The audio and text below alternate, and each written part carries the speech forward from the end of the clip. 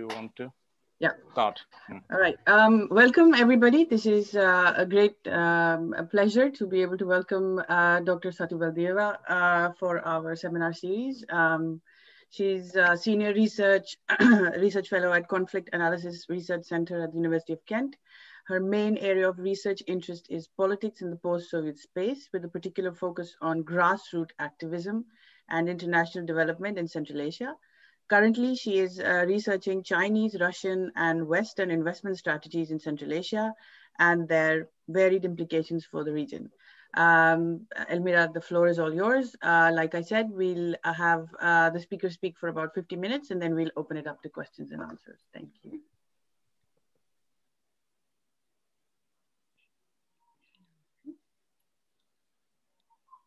So is the PowerPoint up now? Yes. Okay, excellent. Well, greetings to everybody. I would like to start by thanking the Cambridge Central Asia Forum for inviting me to do this talk.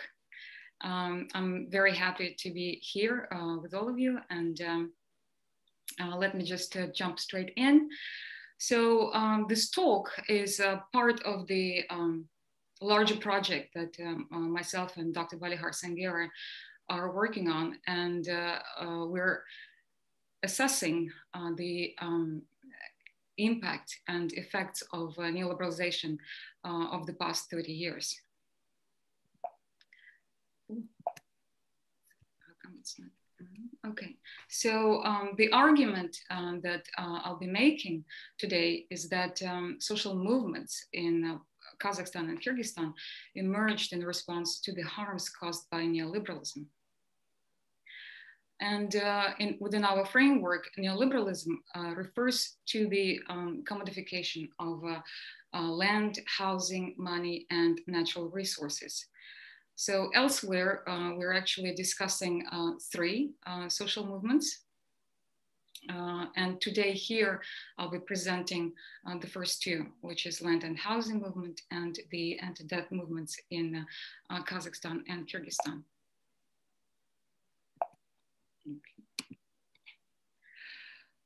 Let me talk a little bit about our theoretical framework.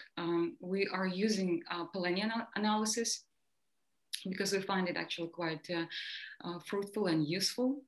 And Polanyi argued that once market forces transform resources like land, labor, and money into commodities, then it leads to a lot of social disasters and a lot of suffering. And society, after being exposed to the winds of the unfettered market, mobilizes to defend itself. And so commodification processes trigger the so-called protective counter movements. And these counter movements, they vary in their aspiration and in their goals. So some of them wish for the market forces to limit the impact of the market forces. Others actually want to reverse the commodification processes. So recently, a lot of Polanyian scholars are basically extending the Polanyian framework and referring to all these counter movements as movements engaged in decommodification processes. Another quite valuable aspect of the Polanyian framework is his dictum that laissez-faire was planned. And this urges us actually to pay attention to the kind of class alliances that emerge in various contexts. And Polanyi actually, diverts our attention to the link or the dependency of the domestic either state elites and economic elites with international powers. At the same time, Polanyi famously said that self-regulating markets is a myth. There is no such thing. And that state plays a crucial role in managing markets. It can actually be co-opted by laissez-faire forces. And we need to assess the role of the state in all of this. At the same time, state functions as a site of contestation. So a lot of the rules and regulations that are in place will reflect the kind of social struggle that takes place in various countries. So the interaction between the state and counter movements are essential, and the state can either embrace these counter movements, weaken them, or crush them. So briefly on the empirical basis for this talk, we have conducted semi-structured interviews with property developers. These were from Bishkek. 75 interviews with residents of informal settlements in 4 sites: Nur-Sultan, Bishkek, Almaty, and Osh. And these interviews were done in 2011. Then we conducted 29 semi-structured interviews with the representatives of the financial sector and governmental officials that are sort of responsible and linked to regulation of the financial sector. And then also we conducted a focus group with the national and regional leaders of the anti-debt movement in Kyrgyzstan in 2016. So let me begin with the first social movement, which is the land and housing movement, which was largely mobilized by the rural migrants and the propertyless groups in both countries. And this particular social movement is rooted in commodification of land and housing. The institution of private property rights had varying effects in rural areas and in urban areas. In rural areas, privatization of the farming land led to mass unemployment. Farmers couldn't survive on individualized farming, and that led to mass exodus, to large internal and external migration. So hence, that's how a lot of rural migrants ended up in urban centers. Now, once they arrived to these urban areas, they were faced with a situation where the urban space is commodified. Much of the land is appropriated by elites, and at the same time, they can't afford housing. So there is a financialization of housing. The state stopped providing free housing, and it shifted the burden of the supply of housing to private actors. And these private actors, if there is one thing that emerged in our interviews with the property developers, is that they were not interested in building social housing. And they viewed housing actually as a form of investment. And they sort of emphasized that social housing is just not profitable. And they were after, fairly significant profit margins. Most of these private construction companies ended up building elite housing, which was utterly unaffordable. So that kind of structural context leads to a situation where rural migrants are forced to claim land on the outskirts. And you have in early 2000s, the emergence of informal settlements in Nur-Sultan, Almaty, Bishkek, and Osh. And you can see the size of the settlements. They're fairly large. So the largest one is actually in Almaty. The population is around 700,000. But in all areas, you can actually see that informal residents constitute roughly 20 to 30% of the city population. So that's a very significant number. These settlements emerged on areas that were not good for cultivation. So these were sort of swamplands, wastelands. and or areas around bazaars like Dordoy and Baracholka, very sort of undesirable areas. And informal residents actually transformed this land and made them habitable. And for some time, until 2005, the state and the domestic elites, they left them alone, and this sort of existed in this space, more or less ignored by the laissez-faire forces. However, things begin to change by 2005. And the way these informal settlements are treated varies in Kazakhstan and Kyrgyzstan. In Kazakhstan, by 2005, you have oil boom and a very rapid expansion of the financial sector. Now, all of that leads to the construction boom. So the bank loans, 70% of them were all linked to the real estate sector. So there is a fueling of construction.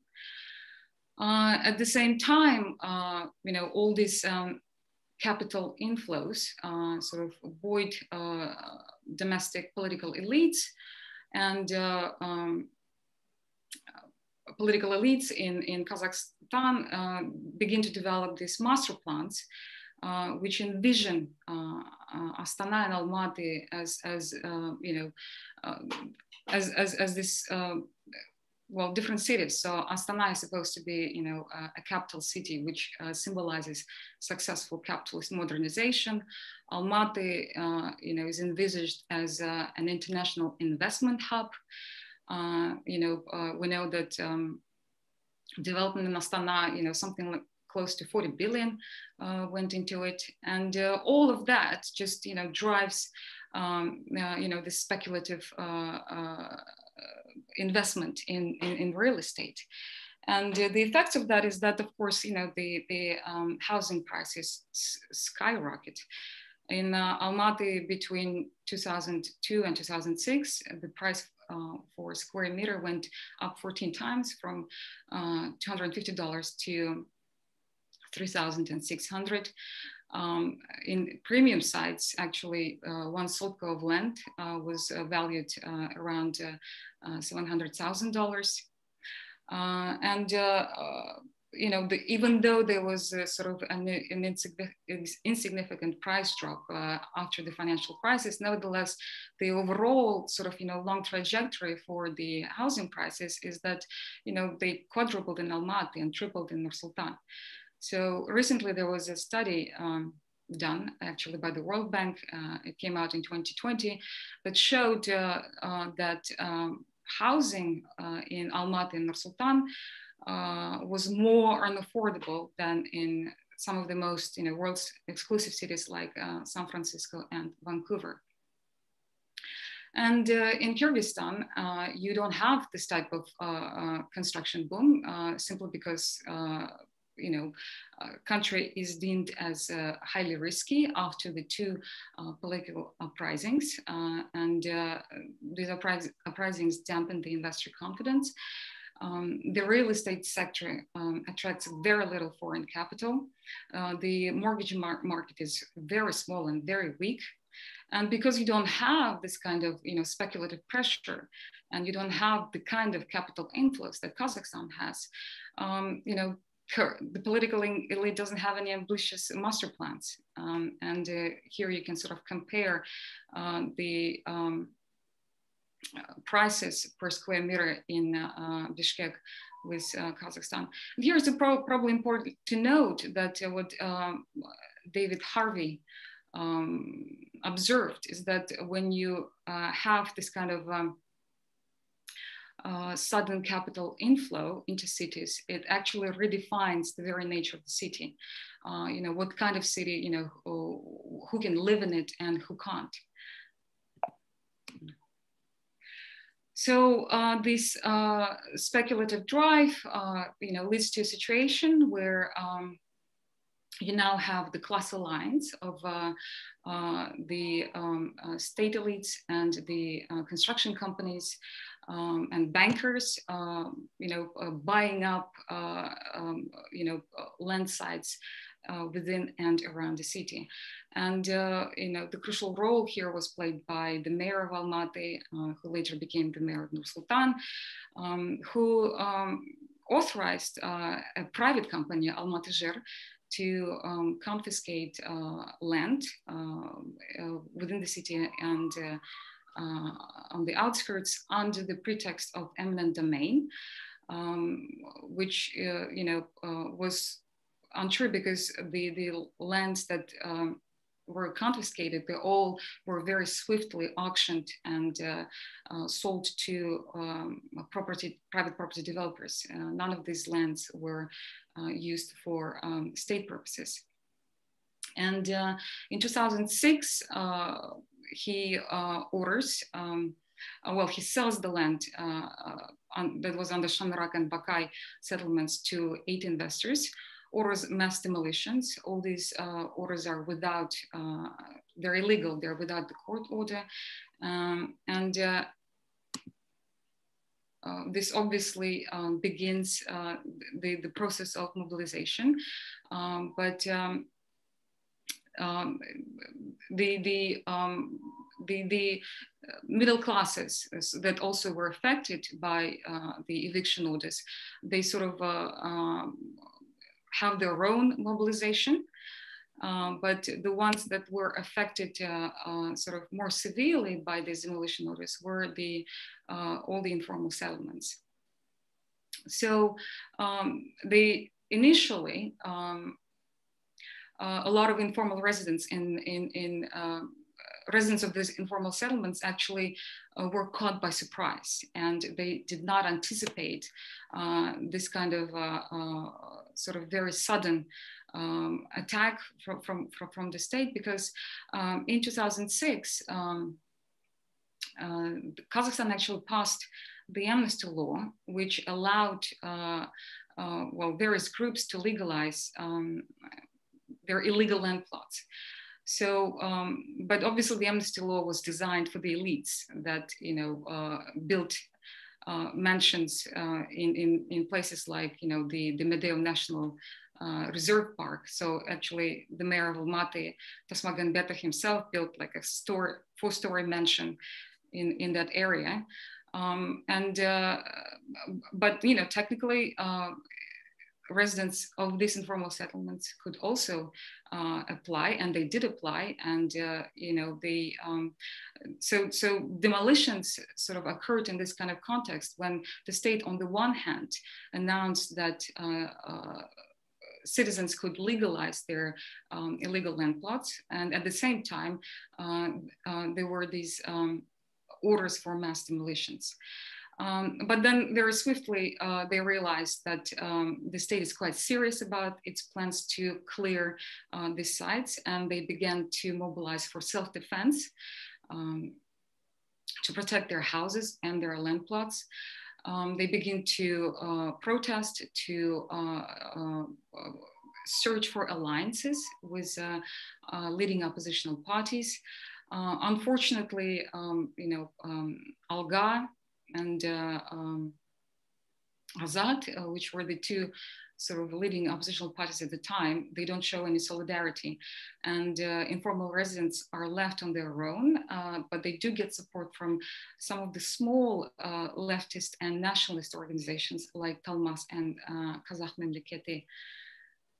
So between February and summer of 2006, informal residents of informal settlements actually engage in these struggles, in these battles with the city administration and with the police. There were at least 8 eviction operations in that year, and they were very violent. So this is the important aspect of the dispossession by the laissez-faire forces, is that all of these are extremely violent. At some point, the residents actually managed to film all these attacks that they're experiencing, and they traveled to Astana, and they screen the footage to various parliamentarians. And there was a decision made to sort of, to announce a moratorium on these evictions and to set up a committee to investigate the matter. However, Tasmagambetov, just after 1 week of the screening of that film, ordered urgent demolitions. And in July of 2006,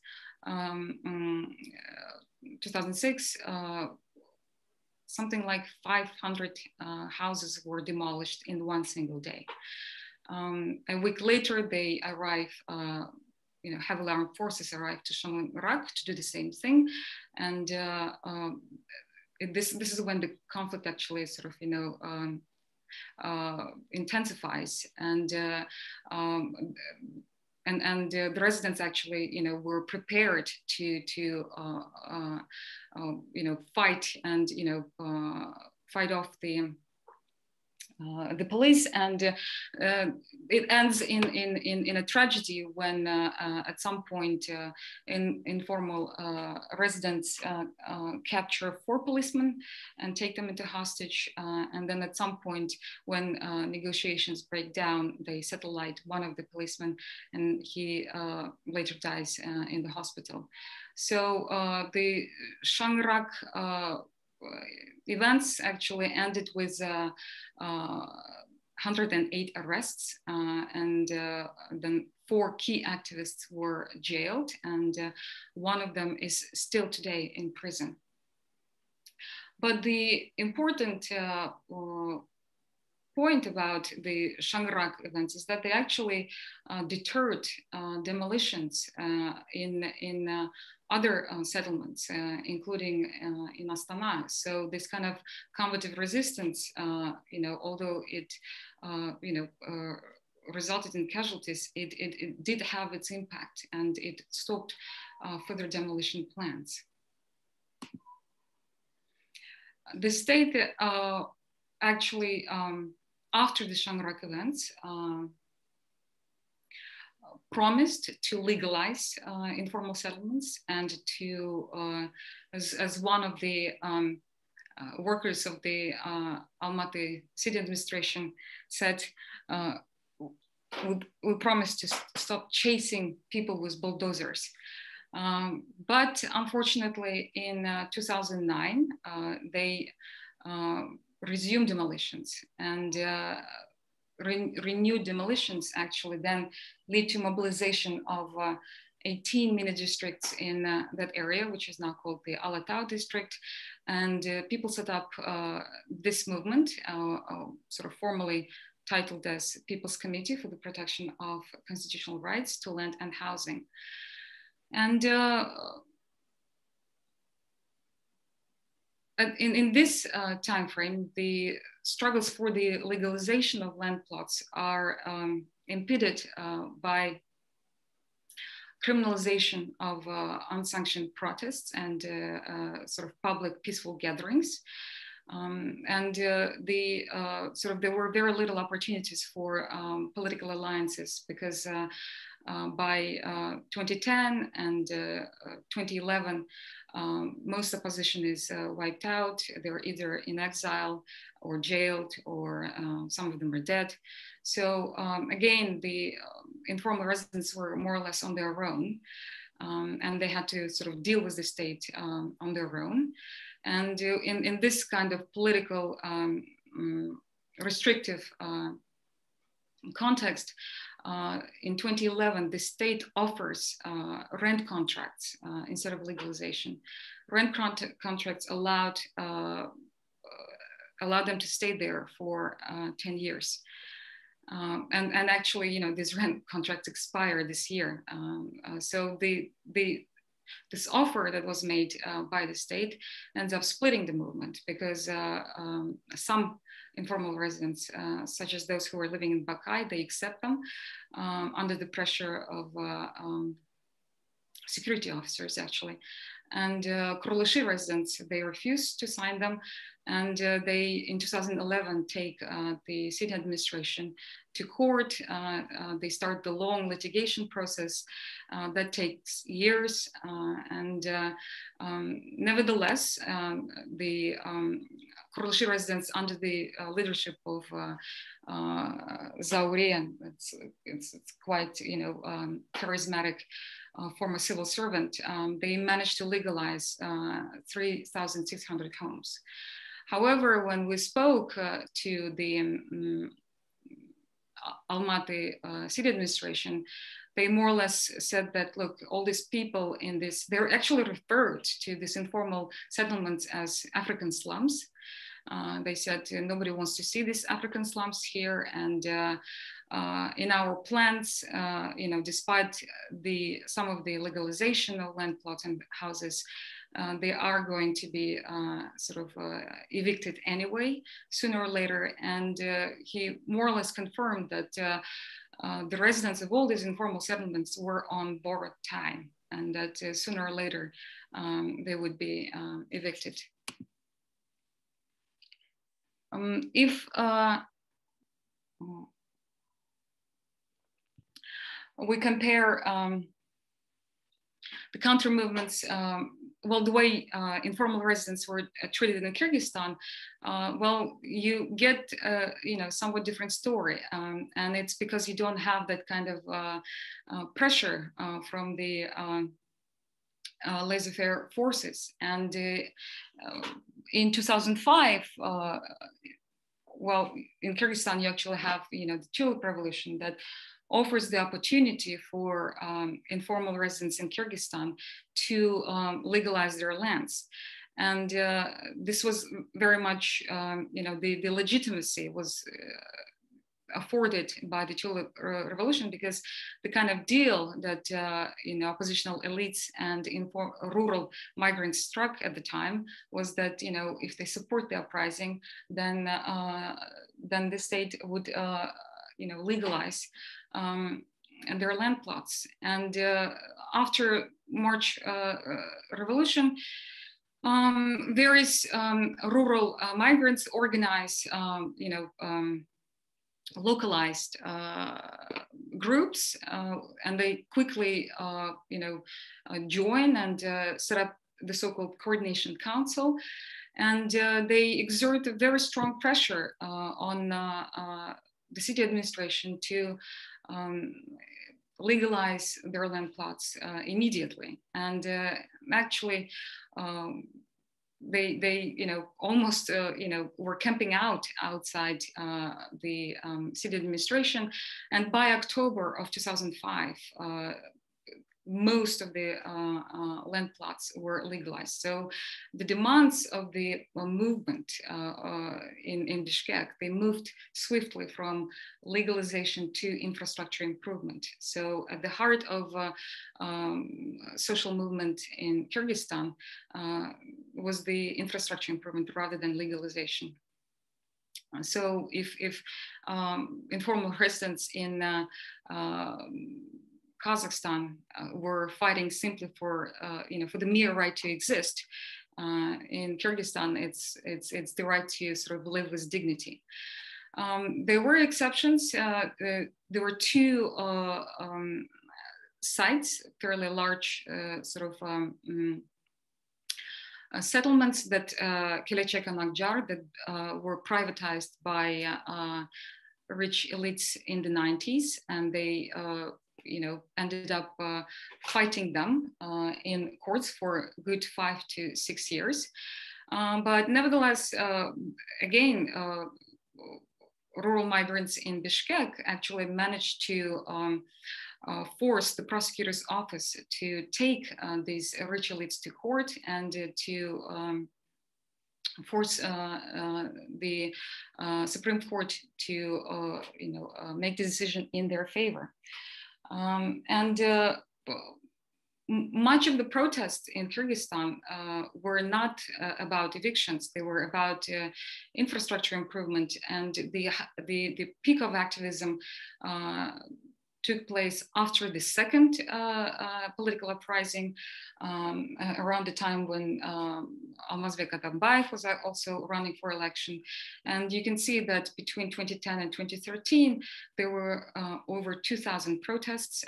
The people that participated in these protests, these were large crowds. Hundreds of thousands were protesting and demanding improvement to their living conditions. And all this activism leads in 2011 to the state embracing the social movements in Bishkek and formally integrating informal settlements into the Bishkek City Council, which was sort of a positive development, but at the same time, there was a downside to this because once these social movements were sort of integrated, the state pressurized them to, to develop their own 5-year development plans, and they were sort of transforming them into self-help groups and urging them to, raise funds, engage with donors, and stop protesting and blocking the roads, and basically essentially depoliticize them. Now the demands for infrastructure improvement got renewed with the third political uprising, and the residents of now these new settlements have overwhelmingly voted for Sadir Japarov, and he sort of expected to provide the goods to these areas. If we would compare the state counter-movement interactions in Kazakhstan and Kyrgyzstan, we can see that Kazakhstani state largely pursued repressive and exclusionary policies, and forceful evictions under the eminent domain are still ongoing today, and they're probably going to intensify now that the rent contracts in Shangrak are going to expire. In Kyrgyzstan, the state actually never engaged in mass demolitions and evictions. It swiftly legalized informal settlements, and they're now formally part of the city. In 2 cases, the state actually acted against some of the rentier elites, which is very rare, but nevertheless that happened. But the important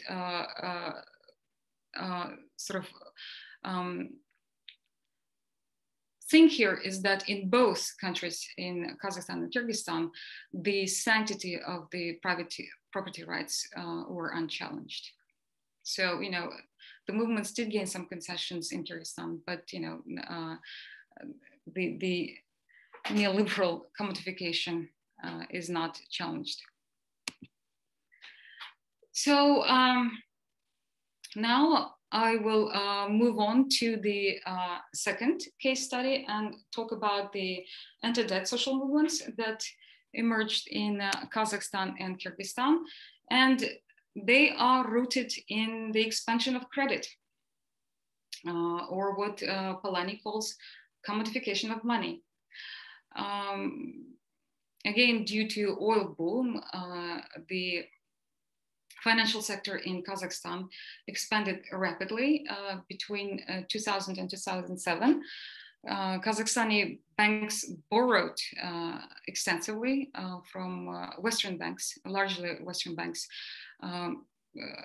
46 billion, which inflated the, increased Kazakhstan's external debt from 18 billion in 2003 to 108 billion, which I think was something like 93% of the GDP. The interesting thing is that all this borrowing was viewed as a positive development, and there were no warnings about the debt trap, and that exposing the financial sector to such risks is dangerous. So, EBRD's assessment of the financial sector was very positive. Actually, financial sector was deemed as the jewel crown of the Kazakhstan's economy. So, this type of borrowing was praised, and this led to sort of indebting of the population between within 3 years. You can see between 2007 and 2004 and 2007, 200,000 mortgages were issued. They were mostly dollar denominated and issued at fairly high interest rates.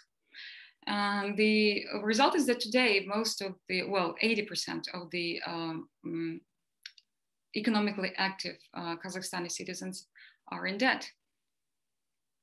In Kyrgyzstan, indebtedness is linked to the microcredit and not so much to the growth of the banking sector. And microfinance grew with the help of the international financial institutions, such as the World Bank and the US Agency of International Development. In particular, these four microcredit institutions were set up by them, and these four actually they dominate the market and service 77% of borrowers. This microcredit lending was framed as poverty reduction and women's empowerment, at later stages as financial inclusion. Again, all in wonderful sort of positive terms, despite the fact that the loans were short-term and issued at really high interest rates. So at the time, the interest rates ranged between 44% and 180%. By 2015, most of the borrowers were rural women. The extent of indebtedness is unknown, but we know, from the Credit Bureau that more than 500,000 people have taken out microcredit loans. But chances are that pretty much every single family in Kyrgyzstan is affected by this. And how, again, emphasizing the role of the state, how was it possible that such usurious loans were widespread in Kazakhstan and Kyrgyzstan? Well, it's because the laws that regulate the financial sector, they permit banks and MFIs to determine their own size of loans, interest rates, and penalty and commission rates. The laws also allowed banks and MFIs to seize the collateral without the court order. And here we actually borrowed the term, the debt-fair state, from Susan Soderberg, who argued that the states that legitimize, and introduce this kind of regulatory mechanisms should be defined as debt-fair states, because they normalize and reproduce debt-led forms of capital accumulation.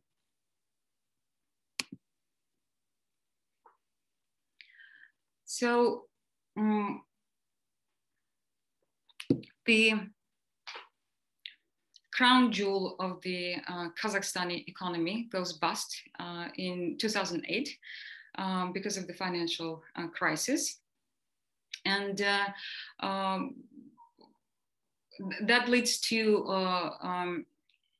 devaluation of the tenge, and a lot of the mortgage loans that were taken out, they become inflated.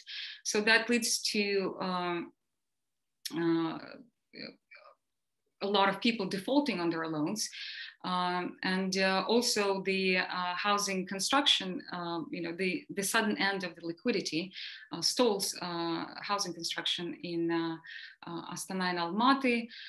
So you end up having, large groups of what are locally known as ipotechniki and dolshiki that have now this large debt, and the banks are expecting them to keep making payments, but they're unable to do so.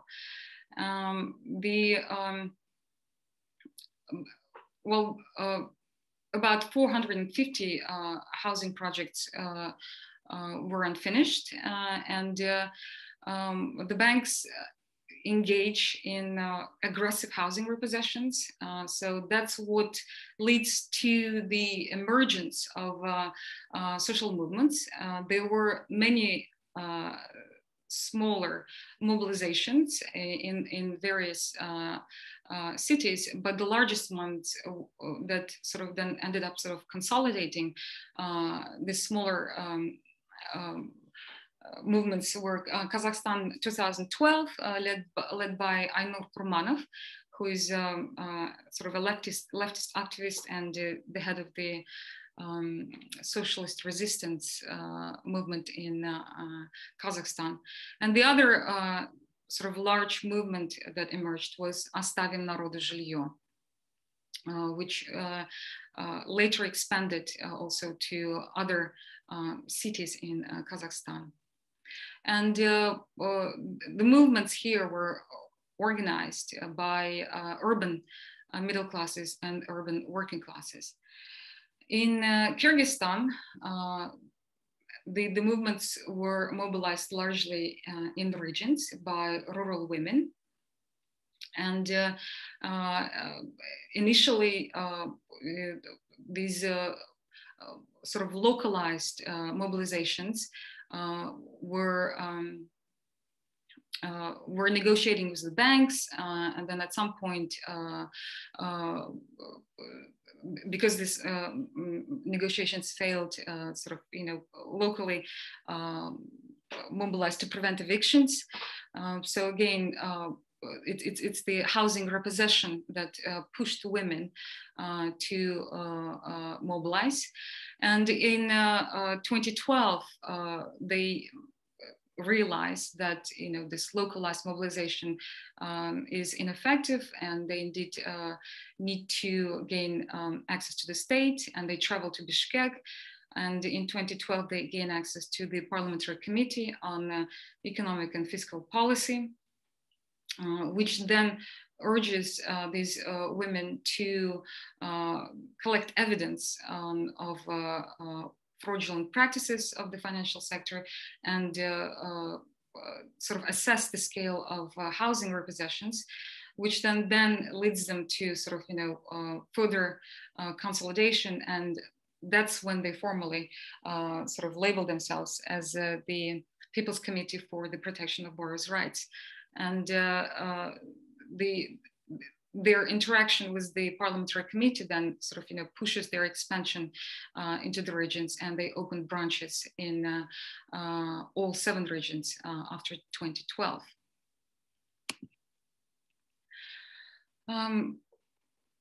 The dynamics of the social movements of the anti-debt movement in Kazakhstan actually,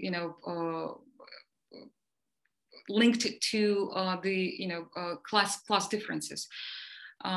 As these initially there was this the middle classes and the working classes, they protested together, and they sort of worked together. However, as they began deliberating on their demands and on their strategies, then you ended up getting class divergences. And the original Оставим народу жилье movement then gets fragmented, and the sort of middle class component of it, headed by Elmira Skakova, they leave and they set up their own movement labeled as Kazakhstan Nash Dom.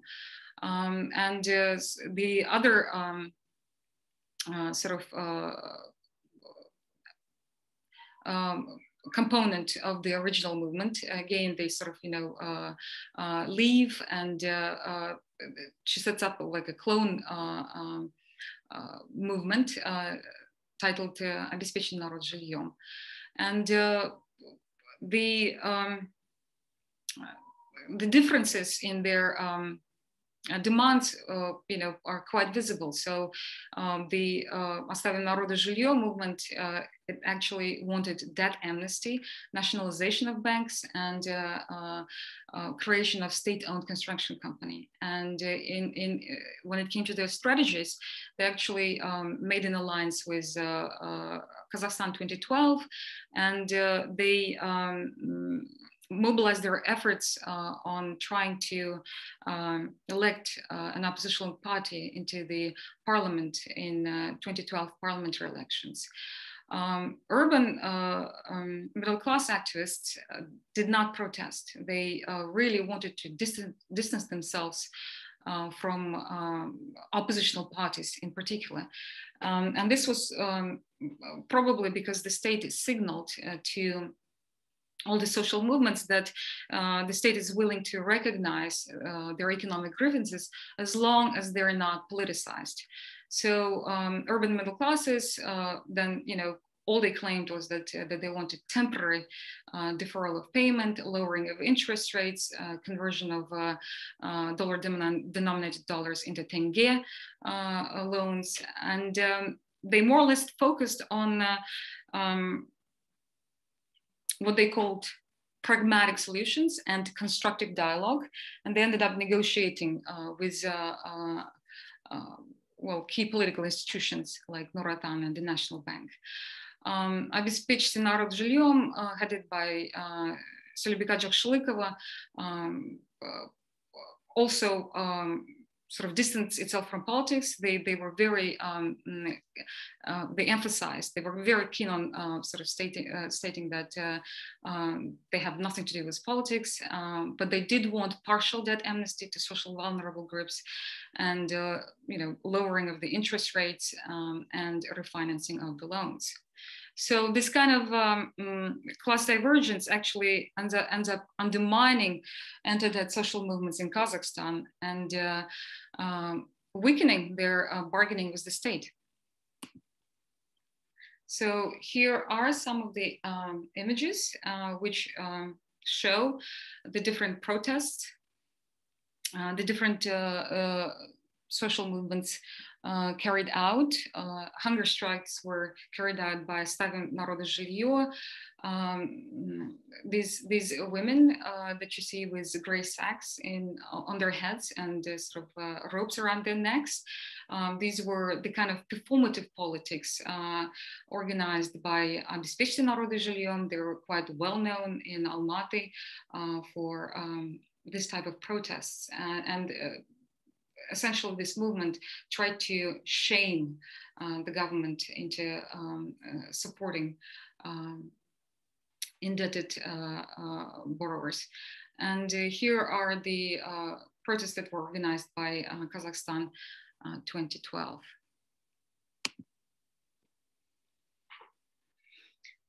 The anti-debt movement in Kyrgyzstan did not have the kind of class divergences that occurred in Kazakhstan, and that's largely because the social base for that movement consisted of rural women, working class rural women, and from the very beginning, they actually, made sort of a coherent set of demands. And when they were working with the the parliamentary committee, they presented this document, saying that we have 7 concrete demands, and we would like you to take this to the parliament and to introduced to the changes to the financial regulation. And initially the women, if you can see, did not ask for debt amnesty. They were more concerned about stopping the repossession of homes. So the demands that they made were actually sort of centered around that, to ban lenders from repossessing homes, especially if it was the only housing that the family possessed, to pass individual bankruptcy laws, to establish a state fund that would offer alternative affordable long-term loans, to prohibit passing of debt obligations to other family members, prevent lenders taking repayments from pensions and welfare payments, to prohibit proliferation of pawn shops and informal lenders, which really mushroomed in Kyrgyzstan. And till today, the National Bank is doesn't really regulate this shadow banking sector, and also then restore the rights of housing rights of many families that lost their houses. And this actually led to very heated debates within Kyrgyz parliament. And Umirbek Takibayev, who was quite sympathetic to the demands of the anti-debt movement, engaged in fierce contestation with the National Bank and the financial lobby, the very strong financial lobby in the parliament. All these heated debates ended with the law. In 2013, Almazbek Atambayev passed the anti-usury law, which kept the interest rates to 35%. Now, the women actually did not see that outcome as an achievement. They felt that they were cheated, and they carried on with their mobilization and with their demands. And to a certain extent, it also led to radicalization of the movement. And at some point, when they were really trying to understand the roots, why is it that the state is unable to satisfy their demands, they realized actually, that there are, international powers involved here, and and that there is only so much that the state could do. So then that leads to the shifting in their demands, and and the shifting the location of their protest. They no longer protest in front of the White House, but they take their protest to U.S. embassy, and in later stages, they actually now demand the reform of the entire financial system and eradication of the MFIs that were set up by the international financial institutions. If sort of we would try to summarize the kind of concessions social anti-debt social movements gained in Kazakhstan and Kyrgyzstan, well, they're sort of fairly modest. In 2009, the Kazakhstani state allocates 2.8 billion to complete all those unfinished housing projects. This wasn't enough, and there are still a lot of them unfinished.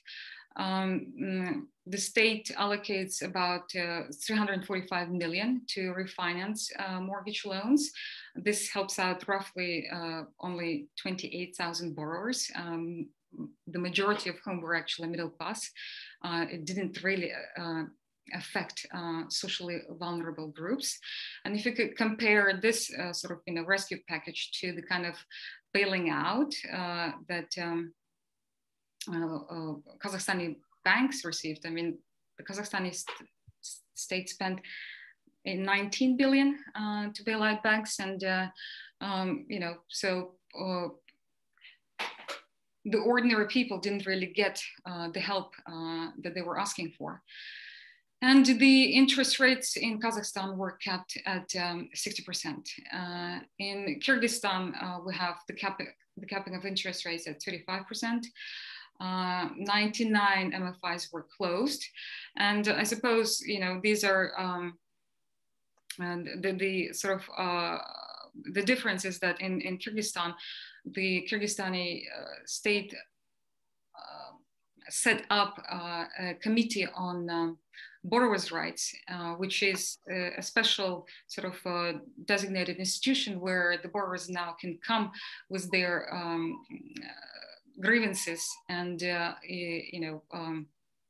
if they've been defrauded and there are obvious cases of malpractices, this committee investigates them, and but it has, it can only make recommendations. It doesn't have any mandatory powers over the financial institutions.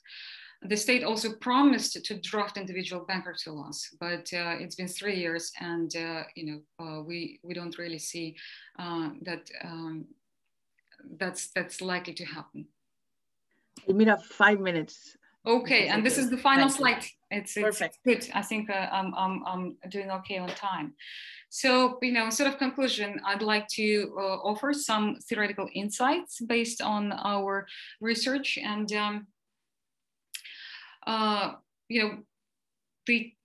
the key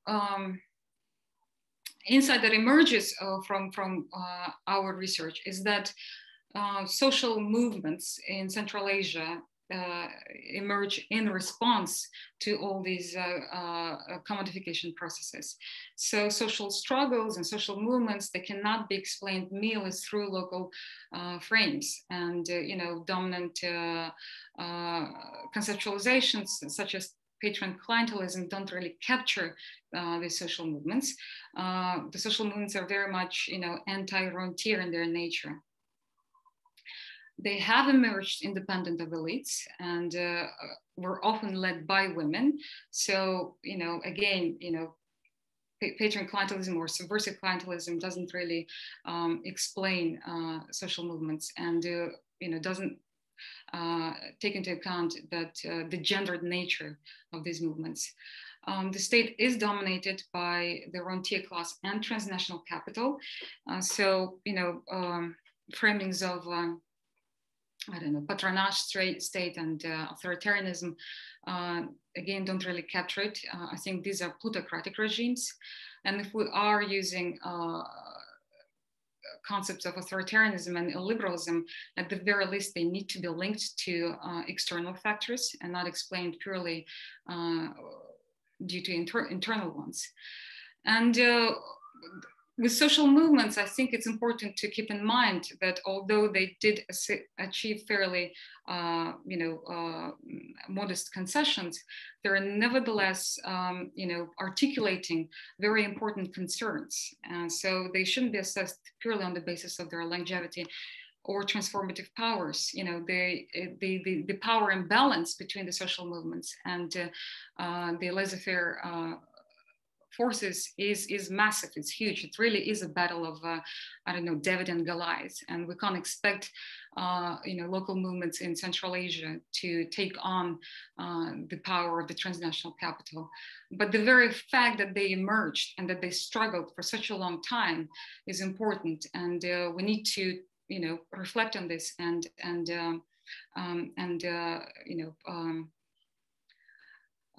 appreciate it. So I'm going to stop here. Thank you, Elmira. Shall we unshare your screen so we can? Yes, stop sharing. All right, the floor is open. Thank you so much for a very insightful talk. So much rich data involved. So I'm going to try to unpin you so we can see the gallery, or maybe Montu can do that. There you go. I'll do it. It's okay. Yeah. Okay. All right. Please go ahead. Like I said, there are questions in the chat. There's a question in the chat now. Okay. So Bazbek, I think, is the first one. He wants to. The Bazbek doesn't show up in mine, but okay. Bazbek, would you like to ask? Yeah, he's Hello. there. Yeah. I have a question about the role of Sadyr Japarov in any of these movements. The president. Okay. Shall I answer now? Or yes, please. Sure. Yeah, we'll do one question at a time. Yes. Oh, one question at a time. Yes, thank you. Sadyr Japarov played a role in the third movement, which I haven't discussed in this talk, in Kyrgyzstan, the emergence of the movement in Issyk that demanded nationalization of Kumtor, the largest mining company owned by the Canadian Sinclair company. And that actually probably explains his political legitimacy with the large groups in Kyrgyzstan. So he played a role, but not necessarily from the very start. It's only in 2010 when he realizes the kind of grievances that people had about the extractive sector in Kyrgyzstan, and perhaps he even decides to capitalize on these grievances. The original movements that emerged in Kyrgyzstan against the extractive sector, again, they were organized by local communities. Some of them were led by women in Issyk, but we're talking about multiple local resistance to the extractive sector in Kyrgyzstan. Okay, thank you. Mm-hmm. Okay, the next question is in chat. It's from Ilyas Mamidyarov. The question is, what do you think explains Kyrgyzstan central bank's reluctance to regulate till today the shadow banking sector in the country? This is in reference to your mushroomed pawn shop slide, informal loans that are present. Yeah. That's a good question. Well, what explains that is a very strong financial lobby in Kyrgyzstan. So, first of all, there are a lot of MPs within the parliament that actually own microcredit companies and perhaps even these pawn shops. So clearly there is a clash of interests. Secondly, there are also the National Bank is very much against this regulation, and the National Bank is under the influence of the IMF. How are you going to regulate the sector when the key regulator itself is arguing against it? And then you also have, various, for instance, microfinance association, a very strong sector. There is an association of bankers, and they all have presence, the business council. So the financial lobby has regular meetings actually with almost weekly meetings with the political elites in Kyrgyzstan. And they are, fiercely against it. So it's also, in addition to all of this, you have experts from the IMF and World Bank saying that the state shouldn't intervene. These are market mechanisms, and things should be left alone. And the state intervention is undesirable. All right, thank you, Elmira. The next question is also in chat from Resham Singh Sandhu. His question is, What is the situation now in the two countries? Are foreign investors welcomed to invest in construction? Are they safe from local groups, local gangs or mafias? And thank you for your talk. Oh, okay. Well, yes, of course. So you actually have, like, you know, the tyranny of the FDI. Both governments are, you know, the whole agenda actually is to how to attract more foreign capital into the country. And unfortunately, you know, Sadyr Japarov, who is seen, you know, as probably someone, you know, who's going to introduce some protective measures. No, he's going, along the same lines and, seeking international investments. And yes, the real estate sector picked up again. There is, now more investment going into the real estate sector, again, more so in Kazakhstan than in Kyrgyzstan. Now in Kyrgyzstan, you have the presence of Chinese construction companies, in addition with Turkish construction companies. In Kazakhstan, you know, these construction companies, they're not sort of owned by the mafia. There is business elites. And you do have this kind of convergence of political elites and business elites. So for instance, some of the construction companies were opened by, again, parliamentarians and, like the deputy head of Nuratan had a very large construction company. Actually, one of the sort of construction companies that got defrauded in Astana was opened by a former parliamentarian, Azbuka Zhilya. So it was responsible for building eight housing complexes. He raised about $100 million from about 2,000 shareholders and then disappeared. He's currently in Austria. And the prosecutor's office is trying to extradite him, and somehow he's still in Austria.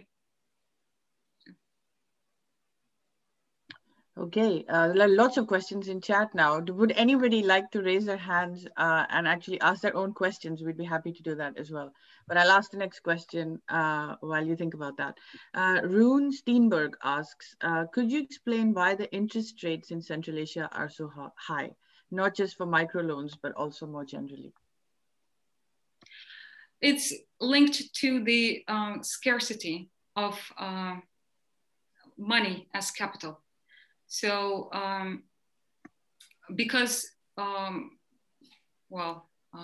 international capital has monopoly on money, attracting it comes at this kind of cost. And there isn't really a good reason for the kind of usurious rates that they come with. It really is more of a political decision. And it's a form of rent.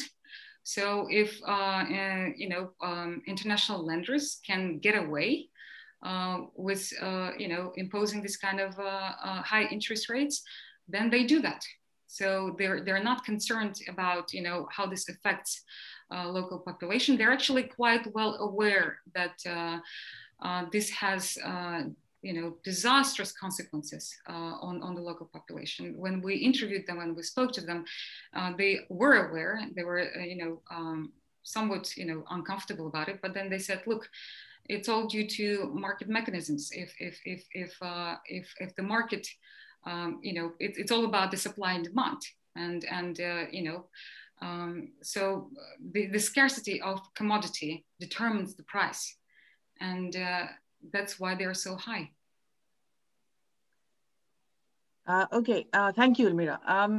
Sorry, there seems to be some confusion about people not being able to raise their hands. I'm hoping that they can find it in the reactions or the more option. Mm-hmm. But Asel Dolatkildieva, please go ahead if you can unmute yourself.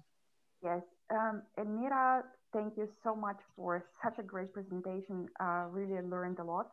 My question is about the resource mobilization theories, which look exactly at the resources which are scarce, available to poor people and to poor communities.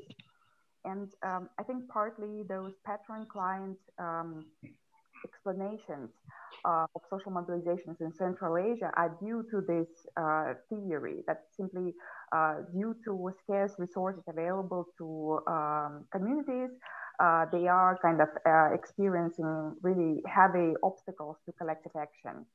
I'm not trying to defend by any means the patron-client theories here. Just wanted to ask whether you, in your research, have observed that scarce resources were impacting their collective action by poor communities, and if yes, then in which way it was impacting. Thank you.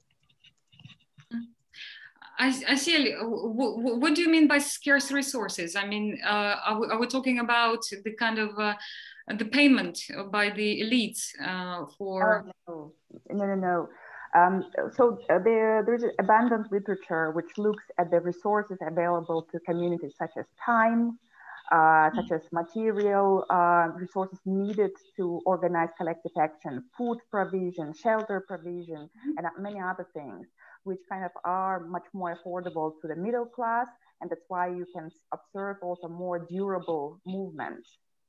Because the poor communities lack such resources, according to the theory, that would limit their collective action. Mm-hmm. Well,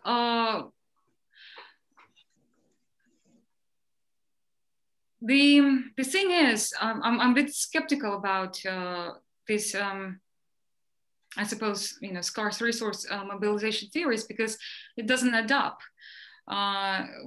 With middle classes, they clearly had more resources and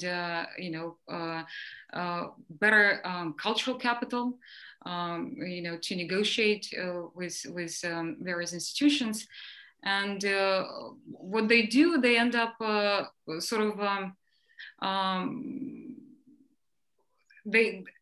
they're less interested in sort of activism, and much of the difficult struggles are carried out by the poor groups that are lacking resources. I don't think that the scarcity of resources sort of explains everything. And I think here it's more important to pay attention, why is it the dispossessed are more proactive and more efficient with well, at least in Kyrgyzstan, with their strategies.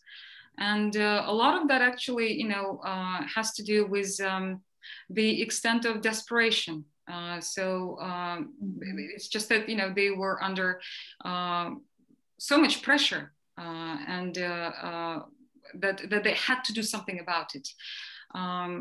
Whereas, with other groups, they weren't. And in terms of resources, I mean, this is probably why they were actually looking for alliances with,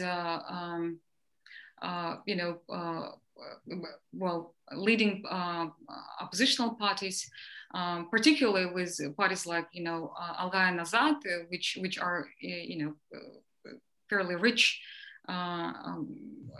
They're organized by, set up by oligarchs. And the thing is, those alliances did not take place. And they weren't interested in having solidarity with a particular class of people. So I don't know if that answers your question. Yeah, absolutely. Yeah. Thank you, Elmira. Okay, Oyuna Baldakova, would you like to unmute yourself?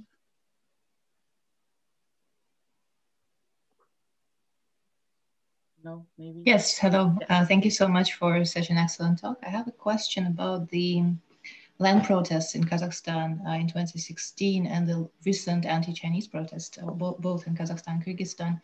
Do you see any similarities between, the social bases of the ones that you were talking about in the early 2000s and the ones that happened later? Thank you.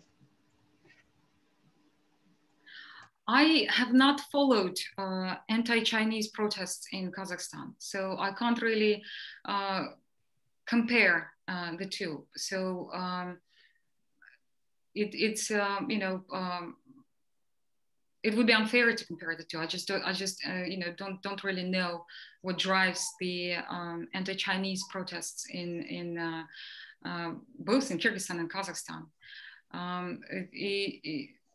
If we are, for instance, talking about the in Kyrgyzstan extractive industries, so and that's a different story. They're not about land, and in this respect, the resistance against Chinese companies is on the same grounds as the resistance against the Canadian ones.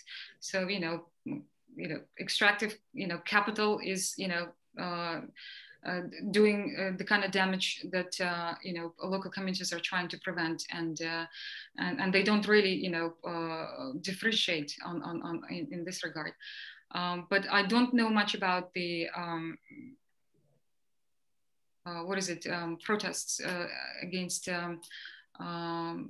I suppose allocation of land to Chinese businesses in Kazakhstan. Thank you. Asel Tutumlu, you're next. Thank you. Elmira, thanks for the great talk. I was just wondering that if you see a kind of a historical trajectory of more neoliberalization or commercialization in Central Asia, particularly in Kazakhstan, and how this increased neoliberalism leads to more protests. Because it seems to me that Kazakhstan over time, especially at the late era of Nazarbayev, has been decreasing the amount of social spending and the welfare spending. And with every kind of decrease of the welfare, we have seen a relative increase in social protest. First of all, so I guess I have two questions. First, do you see the increased neoliberalization? Or is this, which causes the increase of the welfare, protests for the welfare? Or do you just simply see that neoliberalism may be the same, but the people are so dispossessed that they begin to claim the more welfare?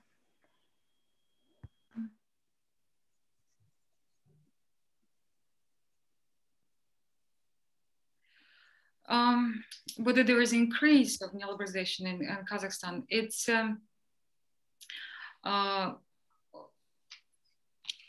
it's more or less, well, probably. I mean, the commodification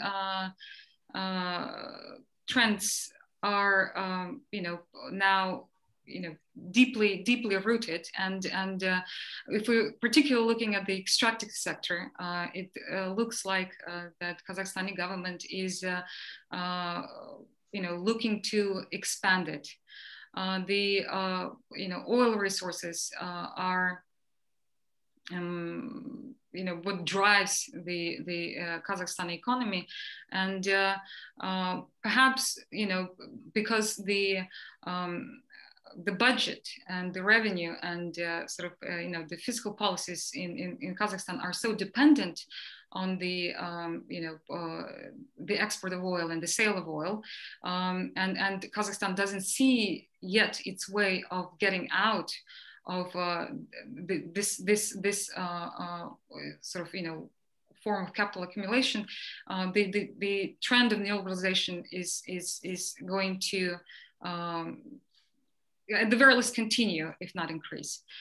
Now the drop in the oil prices, and which is also linked to COVID, is affecting the budget. And yes, so there were cuts to social spending. But on the one hand, I find that Kazakhstani elites are very careful about their tactics. They, for instance, might reduce welfare spending, but at the same time, when, for instance, the new president, Kasymov, was, campaigning for presidential election, they, devised a policy that wiped out the debt, the consumer debt of something like, 300,000 people. So, the state tends to make concessions around, parliamentary and presidential elections. It also, assesses the sort of, the kind of mobilization that is taking place in Kazakhstan. And in Kazakhstan, if you think about it, the years 2000, 2007, 2008, 2009, and then the Zhanaozen events, these were all, crisis years for the political elite. There was quite a bit of mobilization. Nevertheless, the state managed to, squash quite a bit of resistance. So there is a decline now. It's linked of social protest, and that's linked to criminalization of unsanctioned protests, and they're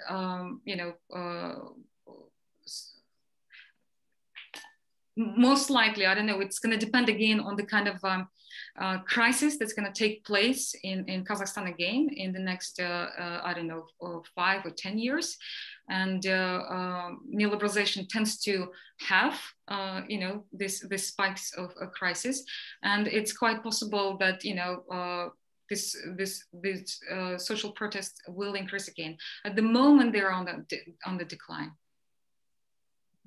All right, Fabian, would you like to unmute yourself? Yes. Okay, first of all, I need to apologize because due to my teaching commitments, I could only tune in very late.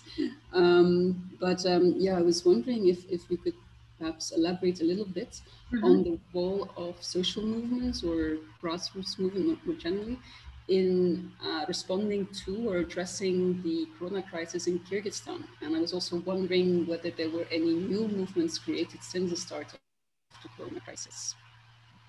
Which crisis? COVID crisis? Corona. Yeah, COVID.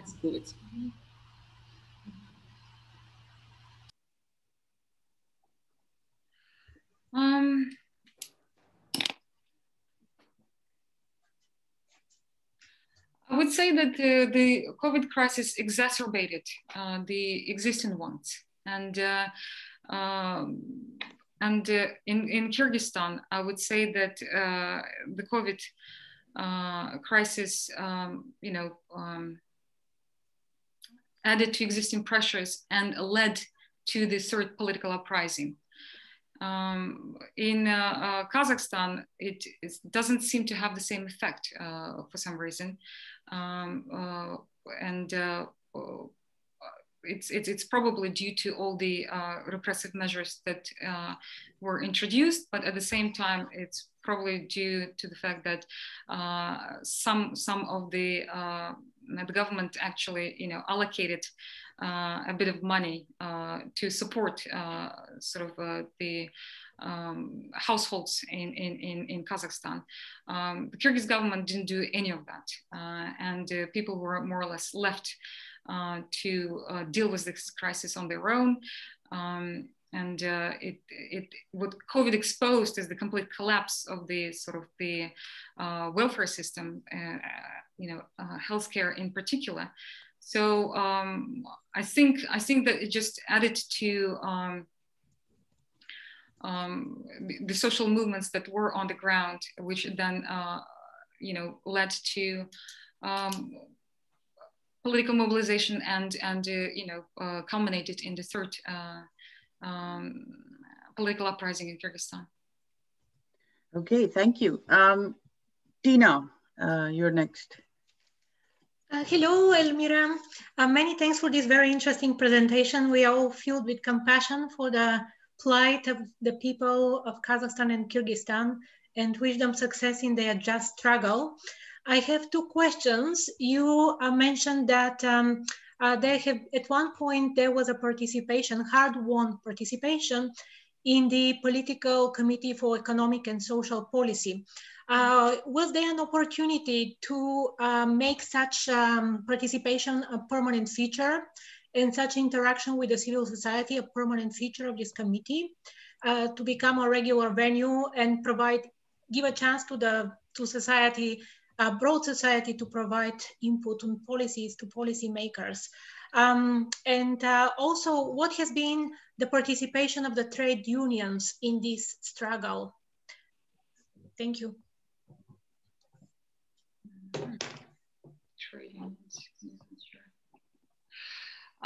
No, the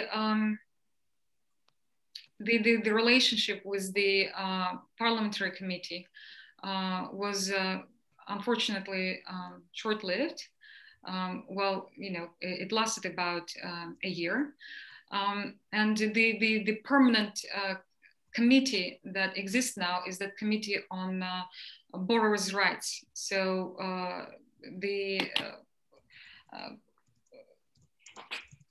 borrowers were actually, I suppose, discouraged from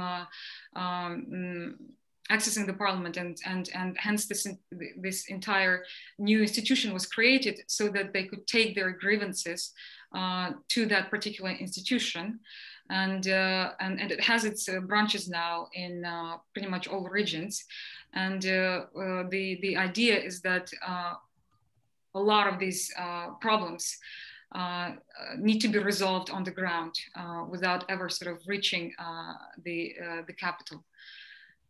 In terms of trade unions, they were not, part of the of at least the kind of movements that I'm talking about. It might be that they are mobilizing separately around the issues that are affecting them. The anti-debt movement in Kyrgyzstan is very much based on rural borrowers. Okay, we have Callie next.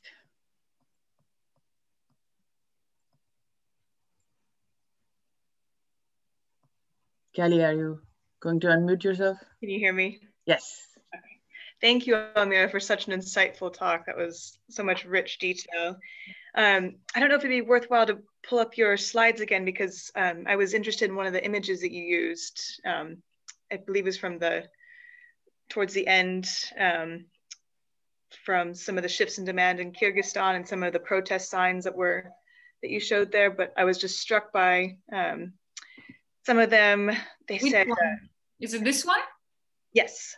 Yeah. Okay. So just was really struck by how you see signs with Occupy Finca or humans above profits. And so language and ideas that you'd see in other more global social movements and across the West and Latin America. So I was wondering, I guess there's several aspects of my question. I mean, this picture explains so much of what you were arguing, that we can't just continue to explain these social movements based on internal factors, that this is global, and this kind of explains a lot of that in my impression. But I guess one question is what these kind of alliances were, the nature of these alliances, if they were sought, and how they sort of arrived in Kyrgyzstan in general, and if you saw some of this similar outreach or I guess import of ideas in Kazakhstan as well. But then within this,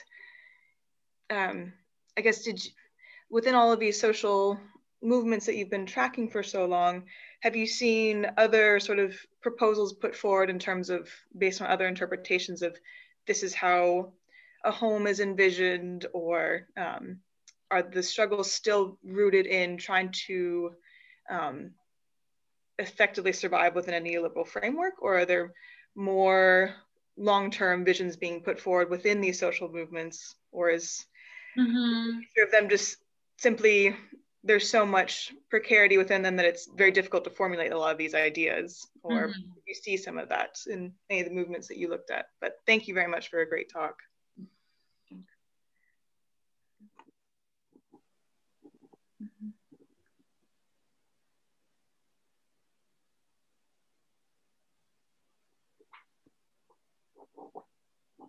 So the nature of alliances actually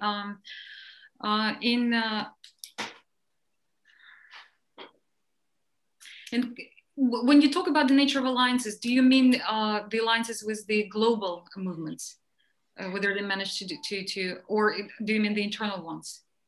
More the external. It could be anything that you observed, like how did they arrive, or was there outreach on the part of local stakeholders in Bishkek or in Osh, or it just was very striking to see those images.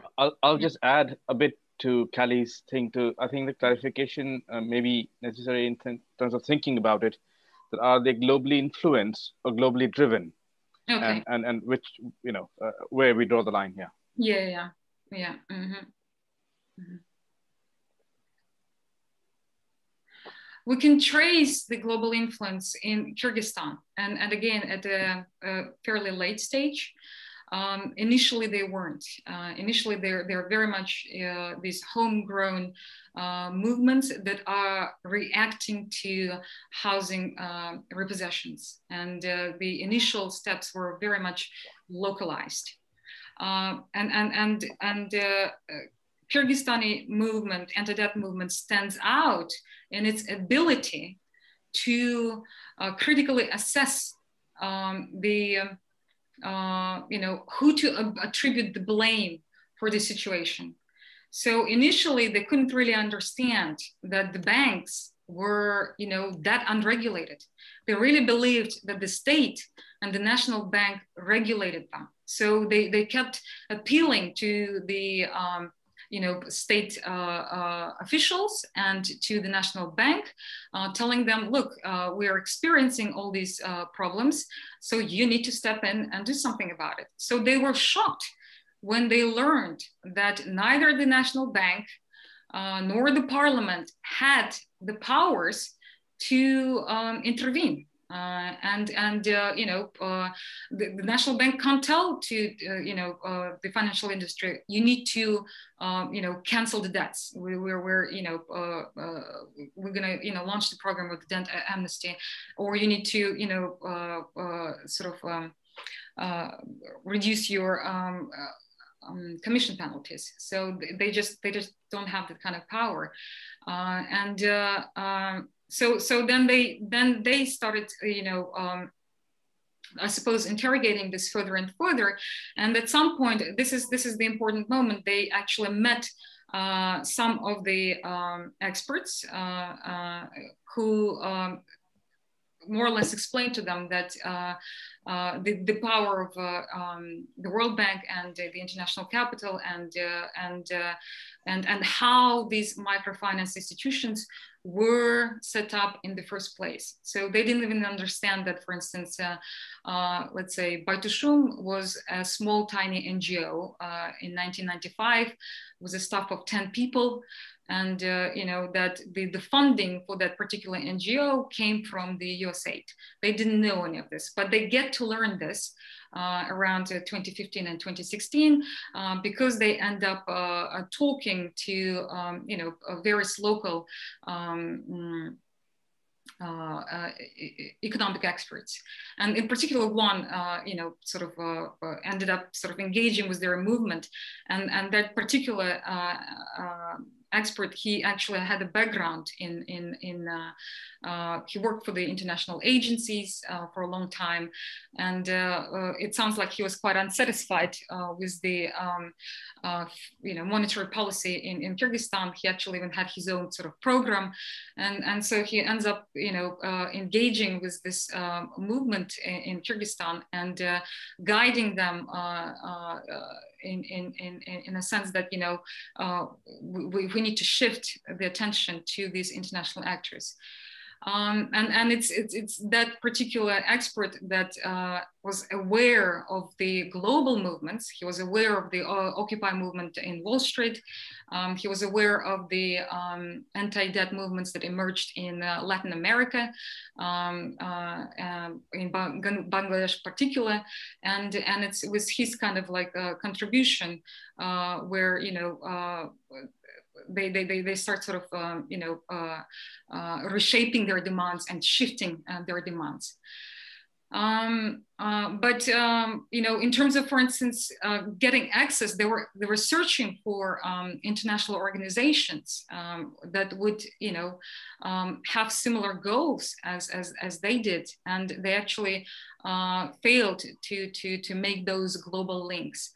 This is quite different, let's say, from the social movement against the extractive sector. Their local movements managed to attract quite a lot of global environmental movements, not one, but like, you know, a range of them. And they were very important and instrumental in helping them in sort of, you know, getting their message out. They actually financially supported, you know, some of their campaigns, helped them to devise effective media messages, and etc. So the anti-debt movement was searching for those kind of global partners, and they were quite frustrated. They weren't getting any, and they even tried to, you know, get access to all the local NGOs that are working on human rights, and approach them saying, you know, surely our rights are also human rights. Why are we ignoring, you know, us? You know, you're so keen on particular kind of human rights, and you know, why are we not part of your attention and your focus? Come on, help us out. And you know, they were ignored. And in terms of alternative messages, again, the Kyrgyzstani anti-debt movement stands out. So the Kyrgyzstani anti-debt movement has a very strong sort of alternative vision of how the financial sector should operate. And they're more or less appealing to the Soviet sort of, you know, experience, where the Soviet Union had very strong anti-usury laws. They were part of the anti-parasitic laws that were passed in 1961. So they used that experience and that knowledge, saying that, well, interest rates, rent, capital gains, all this speculation was prohibited in the Soviet Union. And, you know, we were happier back then. So why are you not introducing the same measures? In a way, we almost know what to do. We had the tools in the past. Why are you not implementing them now? So that's the alternative vision of the anti-debt movement in Kyrgyzstan. In Kazakhstan, probably because of the, you know, the fragmentation and the weakening of the movement, and the fact that the large middle class base of the anti-debt movement was very much, it internalized all the neoliberal ideology, and they viewed themselves as, you know, they were part of the entrepreneur class, and they weren't interested in, you know, sort of, you know, thinking a bit more critically and coming up with the alternative vision. But Kazakhstan 2012 and Оставим народу жилье, they came sort of close to it until they were kind of crushed. I mean, I was thinking about the same thing that you just mentioned. My question was going to be, do you think social movements, the way that they are being articulated in Kyrgyzstan, for example, have anything to do with the experience they've had in the Soviet Union? Rather than looking for international organizations to actually help this process, it's possible that they need to look into how their own state and community actually remember the Soviet Union, because there is a lot of, I think, disentangling to be done in terms of how they understand what there was, what there can be, and who can actually help that happen. Even in the Indian case, for example, this comes up, social movements very often are led more by the socialist, you know, parties and other people. So, so anyway, you answered my question, so I'm not going to say any more. But that's, I think that would be something that I would recommend, even in your presentation, if you could actually, you know, hint at that or say it more explicitly. I think that would help build a link that I think some of us who are not aware of the economics of it could actually follow more closely. But anyway, that's just a suggestion. Next question is by Shukrat Kayumov. Are you here? Yes, Shukrat is here. He's writing to me. Unmute. Okay. Unmute yourself, ask your question. After that, Diana, it's you and then Rune. So you're in the list. I have you. What happened to you, Shukrat? There's a lot of things he wants to say. I don't want to be his mouthpiece, but I'll do it if he can't do it. There he is. Yeah. Hi, it's very interesting, the presentation, yes, and actually the social movement and the political movement, everything is very much, I think, is related. And in general, the economical situation in Central Asia is going to be is becoming better and better, but the last political instability in Kyrgyzstan wonder me that is it the direct relation between active social movement and political instability in Kyrgyzstan, and if such a activity will be in Kazakhstan or in Uzbekistan, for instance, then it will become the same political instability, and maybe the current situation, the current situation will change, and political instability will bring to the more economical breakdown, down of the economy. And in the same time, I think that stability will depend on the size of the mid income class. So in Kyrgyzstan, definitely there is a large pool of low income class people. So maybe in Kazakhstan, because of the oil, there is a big size of the mid income class, which make the whole system much more stable. This is just my thought and question. Thanks. Mm-hmm. Okay. Well, I'm not as the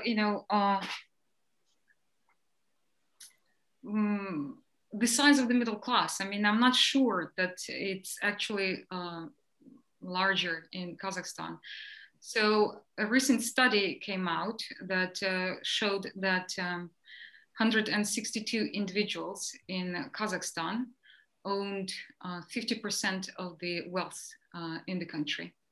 So think about it. This is less than 0.0% of the population, and yet they own, 50% of the nation's wealth. So the kind of economic inequality that you get in the country is grotesque. Kazakhstan also tends to boast a lot, saying that its poverty levels are low, but the measurement of the poverty rate in Kazakhstan is, quite political. It's linked to the consumption bucket, it's really a tool for the political elite to manipulate these numbers. So there are other studies that actually show that the size of the poor in Kazakhstan, is actually quite significant. It's something close to 60 to 70%. The middle class is probably bigger in Kazakhstan than in Kyrgyzstan. That's true. However, I would still argue, again, there was a recent study that showed that 4% of Kazakhstani population had enough of income to sustain itself. Let's say it was linked to this kind of the COVID crisis. What's the percentage of population could sort of survive in this kind of strenuous conditions? And the study showed that not more than 4. So on the one hand, you have this, rhetoric that Kazakhstan is just, doing well, and it has its population is better off. On the other hand, there are all these studies coming out that show that that's actually not the case. And the one thing that we know about the middle class is the reason why it's so loyal to the political regime is because it's been co-opted. Nazarbayev actually, began co-optation of the middle classes back in 2000 with the emergence of the DCK, and he actually made several speeches on this, saying that it's important to co-opt the middle class because that's what would ensure the stability of the regime, and to a certain extent, this strategy paid off. Yes, I think this kind of worked in Kazakhstan. But the political instability, I wouldn't assume that the political instability in Kyrgyzstan, has this spillover effect, because in Kazakhstan the political structures and the political climate there, the state is far more repressive and coercive. It has the means to, just remember Zhanaozen, and even the way they treated Shangrak, it has the means and even to a certain extent, it doesn't shy away from oppressing people. In Kyrgyzstan, the coercive apparatus of the state is a little weaker, because the political elites actually didn't invest as much in that as in Kazakhstan, and yes, political instability in Kyrgyzstan is very much, again, if you look at all these three uprisings that occurred, they've been all organized by in the regions by the rural poor. Middle classes played like no part in it, and these political uprisings, they were very much, yes, anti-Ronti, I would say, but you can say anti-oligarchic in their nature. So it was always, the first uprising tried to limit the power of the, Akayev family, then Maxim Bakiyev, and now we actually have, I think, some kind of, accumulation of grievances that are linked to neoliberalism. It's just like a whole range of things. I don't think that Uzbekistan again is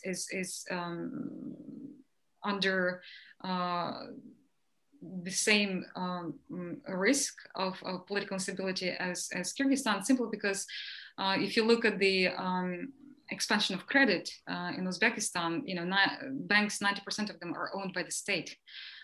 So you just don't have the same kind of indebtedness as in Kyrgyzstan and Kazakhstan for sure, so you would just have to assess the sort of the extent of commodification and liberalization in Uzbekistan separately. Yeah, I wanted to come in here and say something, both in terms of what Shukrat asked and Elmira's response, but in general, it's quite, how to say, I have trouble with the classification, how we decide the middle class or the class structures, yes, and the institutional relationships they have, and how the notion of elite versus not elite and rural versus urban and so on, because the looking at very structurally size of Kazakhstan, both in population and physicality, and the Kyrgyz Republic with its own specific nature of how people are distributed and they're connected, and again the size, overall size, not of a particular class. Mm-hmm. So the nature of interaction that cuts across and the intensity of interactions that happen between people and their reactions, their grievances, their happiness, and so on. It's a thing that we haven't really considered. We often, it's quite valid, both of what you're saying, but I think it can't be fully answered ever without looking at what is, when we say elite in Kyrgyz Republic, it's a very different thing from saying an elite in India or elite in the US or elite in Kazakhstan and even elite in Uzbekistan. The relationships are different, and how people react to what elite means and what is the agency of elite, and what, or what is, whose agency they subsume, and what is the internal checks and balances based on other cultural, social factors. So the, while analysis is important, I mean, this is very good, but the final understanding, we need a very different kind of study when we try to compare. Is what I mean. And they may work on their own, but when we start to cut across is where the problem comes. And sometimes it's comparable. We have to work out what is comparable, but not necessarily just simply compare across in that way. Well, it depends again on what your definition of class is. So in our study, we're actually linking it to the ownership of assets. And if you have that lens, because neoliberalization and I'm completely on board with that. I'm not questioning that at all. But yeah. I'm saying ownership, the meaning of, this is a separate discussion to be had. So, yeah. So I agree with the part that class stratification is not straightforward, yeah. And there are various approaches to this. What class means in one setting might mean something else in another. But at the same time, if, for instance, the way we do, if you just focus on link neoliberalization to class inequality in terms of ownership of the assets, then a lot of these ambiguities actually fall away. And if you read the paper that Balihar and I published on the rise of the rentier class, well, then we're defining very precisely who the rentier class is. And we're giving very concrete evidence for. I'm not disagreeing with that, but I'm looking at a particular from a more, say, anthropological or sociological aspect, that when we say ownership, so ownership doesn't have a straightforward. So who is excluded when I own something? Yeah. So in a particular cultural class setting, that whoever doesn't have the assets is excluded. Yes. So but how the benefit of that exclusion, or rather the negative aspects of exclusion that take place, I think play out differently in different settings. But I'm not questioning at all your category of analysis, because I think that is the best thing we have so far. What I'm saying is throwing a bit of a gray into it, that how do we go further? How can we take this to the next step, or next further steps in understanding how that exclusion takes place? So economically, yes, to some extent, it's about agency right away. But we come from cultures where you say, oh, my friend owns this, my uncle owns this, and do I have a direct benefit from this, or am I just happy that they own it? And how that plays out in then building the further social mobilization or demobilization as an effect of that, are the kind of thing. So it's a separate thing that to be studied. It's just the fact that the problem with certification and how it, overlaps with different expectations is where I'm coming from. But anyway, let's go to the next question.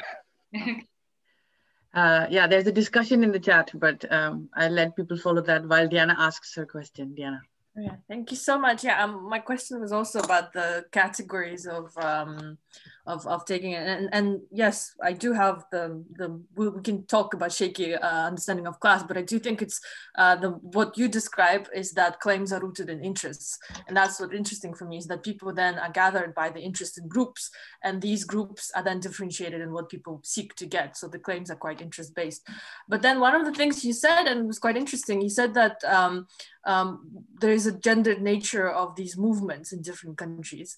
And then just to expand a bit on that is to what can explain the gendered aspect. And obviously women are at the forefront of some of these most vocal perspectives. And you wrote a fantastic paper about that on Abon in Kyrgyzstan. But what's also very interesting to me is, of course, there are different instances, but one of the instances you showed about the microfinance, and you spoke about it last week as well, is that it feels like in Kyrgyzstan, in this particular case, they're calling for some sort of justice against the neoliberal system and pervasive banking that is against their economic freedoms and interests in what they're pursuing. And then on the other hand, we see women gathering in front of presidential palace in Astana or Nur Sultan, and their claims are quite different based on their gender. They're saying we are mothers with multiple children, the state should provide for us. So I think that the claims are quite distinct in that perspective, although an external perspective can say, but these are gendered movements, these are women who tend to claim the same thing. So for me, I think the question is really what can explain the gendered nature of these movements, and how come they're quite differentiated in both states. And thank you for the fantastic presentation today. Thank you. Thank you, Tiana. Well, the gendered nature of movements would start off with obvious claim that the majority of the indebted are women. So we need to take into account that the relationship between, you know, the well, international capital and the women is gendered. So, you know, we can clearly see that the kind of rent extraction that takes place in the region, it's off the backs of the rural women or, you know, urban women. Oh. So that's the crucial part of it. In terms of, you know, and hence, you know, that explains why then they, you know, kind of emerge as the leaders of these movements, because, you know, this, for the simple reason is that they are suffering from it the most, right? Once these women sort of enter the political space, right, with their demands, they end up facing dilemmas. Because on the one hand, you know, they're not really, you know, the political space is, you know, this is a patriarchal setting, and they're not really welcome in that political space. So women need to think about, you know, how to package their demands. And the women in Kyrgyzstan as well, at a very early stage, they framed indebtedness in terms of you know, issues around motherhood and children. So this was a way of sort of appealing to these patriarchal traditional norms, because they were effective, because you had the kind of relationship with the state in both countries, which you know, well, encouraged women to you know, have a lot of children, and you know, you kind of had the patriarchal bargain with the state, right? The state was supposed to provide for these women, and you know, and sort of, you know, take care of the children. So when you know, women then, you know, try to politicize their demands around debt, it was just a far more, I suppose, effective and efficient way to draw upon those, you know, discourses that were already there, and then frame, let's say, repossession of housing, not as, you know, here I am as a client, as a private individual who is unable to, you know, default it and unable to make payments, but to say, I'm a mother and I've got children, and the bank is making my family homeless. So then you appeal to the state and say, you know, it's your duty now to protect mothers with children. We're going to end up on the streets. It's your duty to sort of, you know, intervene on our behalf and negotiate with the banks. And also the other sort of aspect of this is that I suppose why the reason women ended up leading a lot of these movements, it's because, you know, the state is a little less repressive, you know, with women. When men, you know, emerge as leaders, they're very quickly either jailed or murdered. So it's a little safer that when women sort of, you know, articulate these demands, and they're, you know, so the repressiveness and coerciveness is kind of, you know, part of the other factor that influences the gendered nature of this social movements. And the reason in Kyrgyzstan, I suppose they moved a little bit beyond these motherhood claims. It's linked to you know, their assessing of their situation and their understanding that, you know, the state at some point was just you know, deaf to those sort of, you know, motherhood you know, linked sort of, you know, justifications, and they realized that they need to go beyond this and talk about you know, more about, you know, well, who's benefiting from all this? You know, sort of build upon the discourse of have and have nots.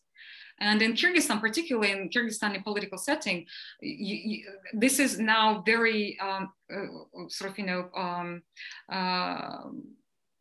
it's the most active discourse, actually. You know, it's all linked around sort of, you know, who is getting all the benefits and you know, who's being left out. So then, you know, they started building on that discourse.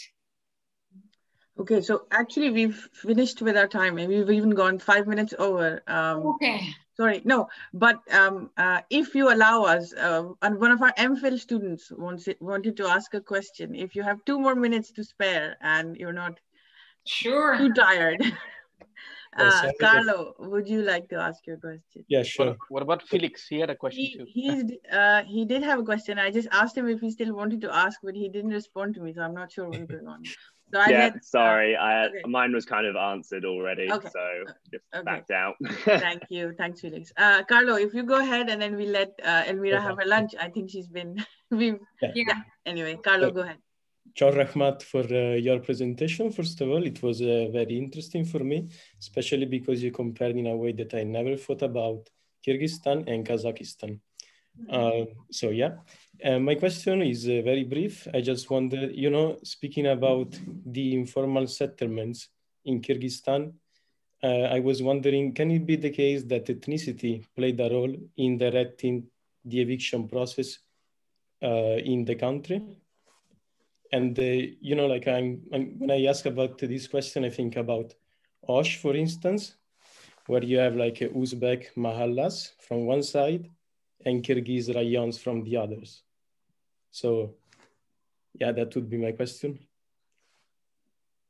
Okay, so whether ethnicity was something that allowed sort of, it played a part, yes. You would, it's again, because just like women, they draw upon sort of nationalist discourses, and they do sort of articulate their demands along the lines of, you know, here are we the Kyrgyz, and you know, we live in our own country, and we are not you know, benefiting from whatever, you know, this kind of developments. And a lot of claims to the land were actually made on the basis of cultural frames. So, you know, that in Kazakh and Kyrgyz discourses, they would actually go against private property rights by saying that Kyrgyz traditions and Kazakh traditions do not see land as a private property, and you know, and Kyrgyz and Kazakhs used to just, you know, we were nomads. We used to just roam around the land and you know, see a nice spot and just claim it. So the Kyrgyzness and the Kazakhhness and the past traditions and what land meant was part of the justification for their actions. Yeah. So it wasn't more so much like, you know, hey, we're Kyrgyz and, you know, give us this, you know, we deserve this more than Russians or the Uzbeks. It was more linked to traditional, you know, Kyrgyz and Kazakh understanding of what land means. And in Kyrgyz, in traditional cultural understandings, it's not a commodity. This was my main point, Elmira, when I was rambling on. That's what I was trying to say. Okay. Thank you so much, Elmira. I'll just add that the nomadic understanding of land and claiming of land is very, very interesting, and it's very sophisticated. So I would not say that we just roamed around the land. They knew exactly what they were doing, and they but yes. I'm just using the language which, you know, this was in one of the quotations, and this is how, you know, one of my informants put it, and I kind of remembered it. Right. So that kind of, you know, what popped up in my head. I mean, it's absolutely, I think, one of the most important things as far as I can take away, because I do work on this, but that is very important, and how that plays out in, you know, the whole story in Kyrgyzstan and Kazakhstan, because a lot of people don't talk about that, and I think it's essential. But thank you so much for an absolutely fantastic talk. As you could see, people have been asking questions, commenting, doing all sorts of things in the chat. If anybody wants to be put in touch with Elmira, let me know. I can ask her, and then put you in touch. But we'd really like to thank you again for taking time out and spending so much time with us.